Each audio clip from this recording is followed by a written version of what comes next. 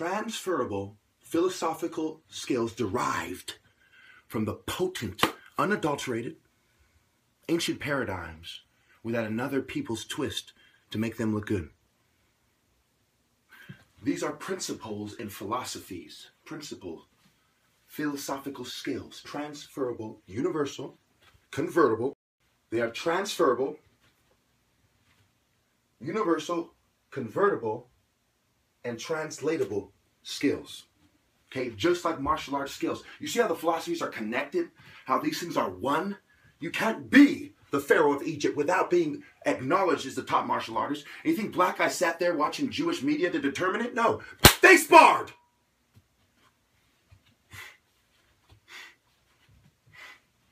And they wrestled.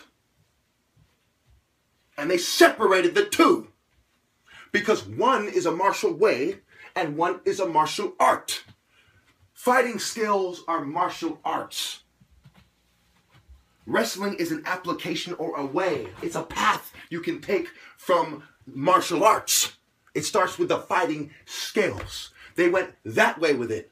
That way with it. The gays took it and went to the UFC. They went this way, that way. Hollywood and the gays and the media, took it, funded it, and gave it media attention and made the UFC. You see what I'm saying? Let's put these sexy warriors in tight spandex thongs and have them wrestle in homoerotic positions. Now, I'm not saying the UFC fighters are gay. I'm not saying that. Number one, slap the person who thinks that I'm saying they're all gay. I'm saying they're behaving in a way that's gay, and just like we're all behaving in a way that's satanic to a certain degree, because to a certain degree we accept conformity. That's why I say transcend. Number two, I'm not saying that every gang member, every soldier is a bitch. Just because they don't have the moral will to go against the grain doesn't mean they're a complete coward. There's varying degrees of courage. It takes more courage to go against everyone than it does to fight on the winning team. Okay? So I demand that you respect me above them. This is logic African style. No brainer. Plus, I am fighting for God. The only way to have courage is to fight for God. You understand? And honor.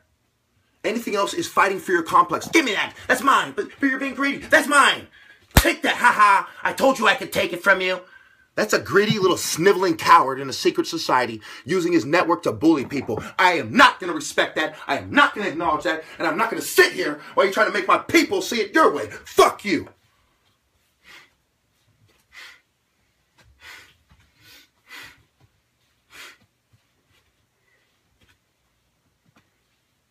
I am Sagiti, the top. And if any of you have a problem with that,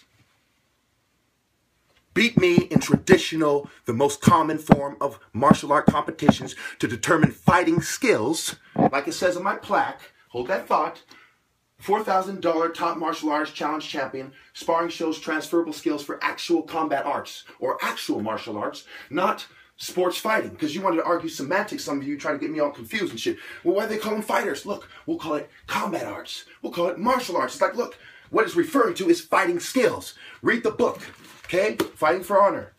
Read the acknowledgments. Okay, look at Master He El Cho, Martial Art Hall of Famer.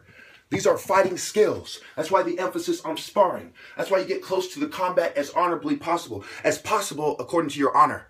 You don't care about their law. You think martial arts care about their law? When he says as close to the real thing as possible, he's not talking about the white oppressor's law or the Axis law during World War II when I believe he said he grew up in Korea in the streets. He's not talking about that. I mean, in the streets learning to be a, actual warrior, He's talking about combat arts. So when you come into my world and try to tell me, the top martial artist, what to think, how to believe, and what you want me to say, and how martial arts should be done, when I am consistent by the book according to the experts, and then you're going to turn around and start falsifying evidence. That's coming, and you say that you're the experts. No, my ancestors are the experts.